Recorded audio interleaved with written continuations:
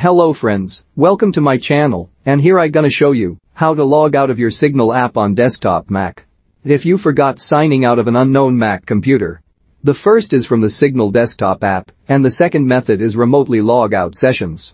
Remotely log out method does not work for instantly remove all the active old chat conversation history, but cannot be sent or receive a new message on Signal desktop. At that time relink is required. Follow the video till the end to learn two methods of log out Signal app on Mac desktop. Let's follow one by one. Open the Signal app on the Mac desktop and click on the profile icon at the top left corner of the app window screen. Click on the Preferences option.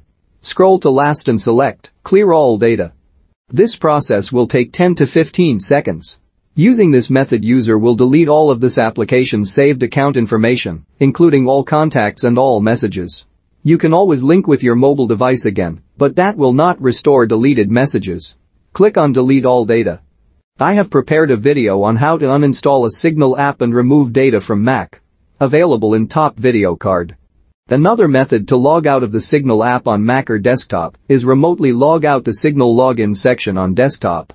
Make sure your mobile has an active internet connection and you have a mobile Signal app that's signed in with the same account. Open the Signal app on your phone, either iOS or Android. Then tap on the profile icon at the top left corner of the screen. Now, tap on the Link Devices option and tap on the Edit option to remove your logged into your account. And tap on the red minus sign and tap on the Unlink option. So you will get a pop-up message: this device will no longer able to send or receive messages if it is unlinked. Tap on Unlink and that's it. Now, on your desktop Signal app, you will see the Relink option. Click on it and reconnect your phone and log in again. Here's my video on how to set up Signal on the desktop.